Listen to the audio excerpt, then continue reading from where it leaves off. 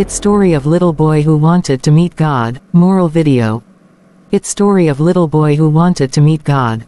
So, he packed his suitcase with Twinkies and juice for his long trip to meet God and started his journey.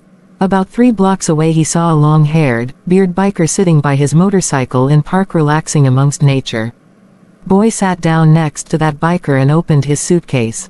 When boy was about to take out Twinkie from his case to eat, he noticed that little boy looked hungry and he offered biker a Twinkie. Biker gratefully accepted it and smiled warmly at boy.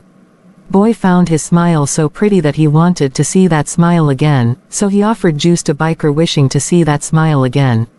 Again accepting juice, that biker smiled nicely at boy. Child was delighted. Both of them sat all afternoon there munching Twinkies and drinking juice, smiling happily but never exchanged a word.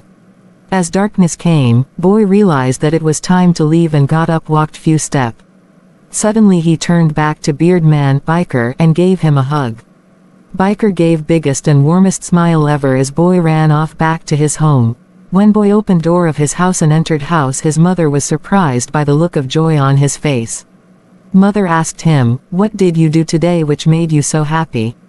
He replied, "I had lunch with God. You know what, he has the coolest motorcycle I have ever seen." His mother just stood there surprised by reply of boy. Meanwhile, biker returned to his home radiant with joy. His pet was so awestruck by the look of peace on his face that he asked, "What you did today that made you so happy?"